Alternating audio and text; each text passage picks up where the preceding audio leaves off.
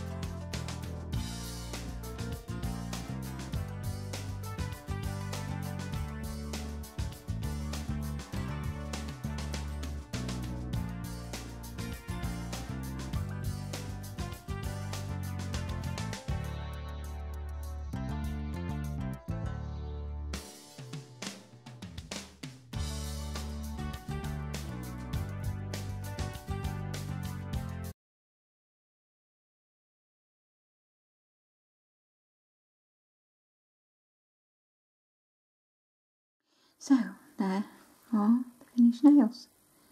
So these little things that I've put as the bottom of the bow, you can get off eBay in all different colours, and I also did a few dots around, which I just used folk art and found the colour that matched the closest, and just used a little dotted tool to do that with.